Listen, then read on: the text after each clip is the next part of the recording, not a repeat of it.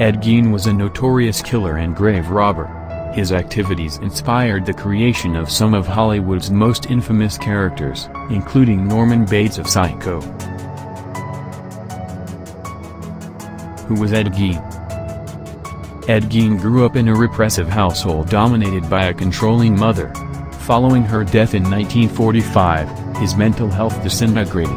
After Gein was apprehended as a suspect in a 1957 murder, the investigation of his home yielded a highly disturbed man who kept human organs and fashioned clothing and accessories out of body parts. He spent the rest of his life institutionalized, his story fueling the inspiration of such famous movie characters as Norman Bates, Psycho, Buffalo Bill, The Silence of the Lambs, and Leatherface, The Texas Chainsaw Massacre. Repressive upbringing. Edward Theodore Gein was born on August 27, 1906, in La Crosse, Wisconsin. The son of George, a timid alcoholic father, and Augusta, a fanatically religious mother, Gein grew up alongside his older brother, Henry, in a household ruled by his mother's puritanical preachings about the sins of lust and carnal desire.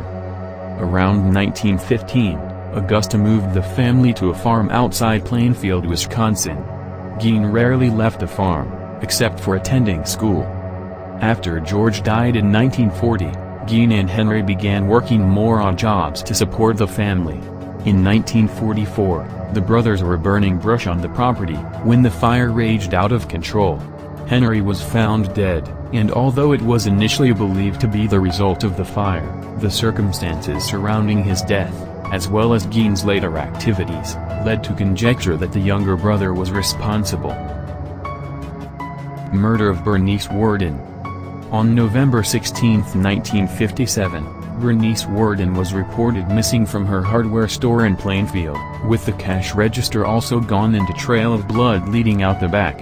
Her son Frank, a deputy sheriff, was suspicious of Gein, and the reclusive man was soon apprehended at a neighbor's house.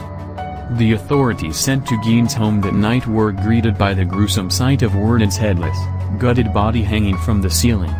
Further investigation yielded more shocking discoveries, including organs in jars and skulls used as soup bowls.